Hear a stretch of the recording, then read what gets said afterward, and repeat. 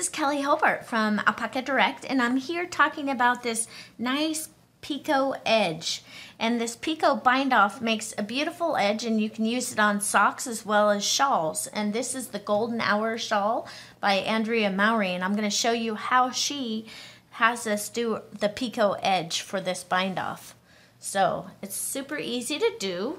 All we do is we start by using the cable cast on, and we cast on 2 stitches. So I insert my working needle between the first and second stitch and grab my working yarn and bring it through, and then take the left hand leg of our new stitch and put it on the left hand needle.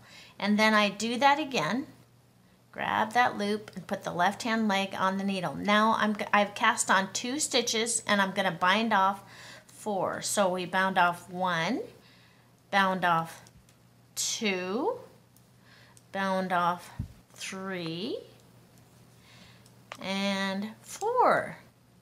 Then we take our stitch and put it back on the left hand needle, and we cable cast on 2 stitches.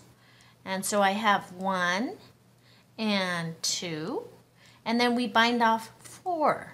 We just keep repeating this pattern over and over. So we bound off 1, bound off 2, and 3, and 4. You can see this method takes a lot of yarn, so make sure you're giving yourself plenty of yarn to be able to do this bind off, because it does take a tremendous amount of yarn.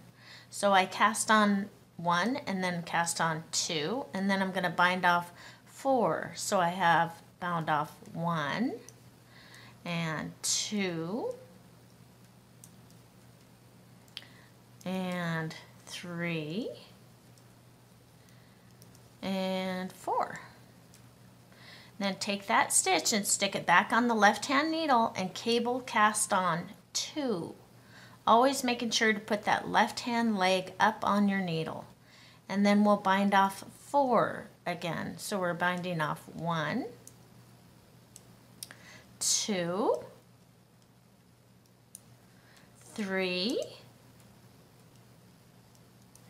and 4. Then we stick that last stitch back on the left hand needle, and we cable cast on 2. So we cable cast on 1 and 2, and then we bind off 4. So we bind off 1 and 2 and 3 and 4. And then we stick that stitch back on the left hand needle and we cast on 2 using that cable cast on method that we've been using. And then we bind off the last 4 stitches. Actually this one is 2. It's 3 stitches that we have at the end, but that works out just perfectly fine.